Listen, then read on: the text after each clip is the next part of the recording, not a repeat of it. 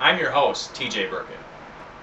Welcome to the very first edition of Jug Showdown, where USTrotting.com and Hoofbeats Magazine will ask you, harness racing fans from all corners of the internet, to pick who you think was the greatest jug horse ever.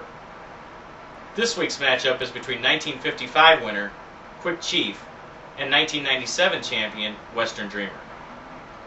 Quick Chief won the 9th edition of the Little Brown Jug in dominating fashion, giving Billy Houghton his first and perhaps the easiest of his 5 Little Brown Jug wins.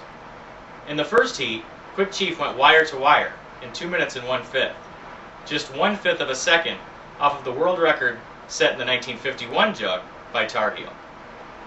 In the second heat, Quick Chief and Houghton watched from the sidelines as the fabulous filly Dottie's Pick and Delvin Miller won the second heat in 2 minutes, smashing the previous world record for fillies of 2-1 and 2. In the race-off, the anticipated matchup between Quick Chief and Dottie's Pick never materialized, however, as Quick Chief went wire to wire in 2 minutes and 2/5. Dottie's Pick did get cover, however, but could not mount an offensive against Quick Chief as he powered home in 29 seconds to become the first colt pacer to win over $100,000. Fast forward 42 years to 1997 winner Western Dreamer.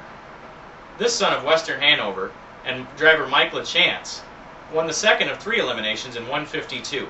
In the final, Western Dreamer got away second as the Wiz, runner-up in the second elimination, went to the lead. LaChance pulled Western Dreamer and the pair reached the quarter on top in 26 and 2. As they reached the half in 55 and 3, Gothic Dream mounted a first over challenge. Then, at the 3 quarters in 123 and 3, Arturo made a 3-wide bid. But they were no match for Western Dreamer as he powered away to win by a widening 5 lengths in 151 and 1, setting a world record for geldings and with just 1/5 of a second off of the world record for colts set by Falcon Sealster in 1985. Western Dreamer went on to win the 1997 Triple Crown, but remember, vote for who you think put up the best and most dominating jug performance on Little Brown Jug Day. The polls close on May 28th, so vote now.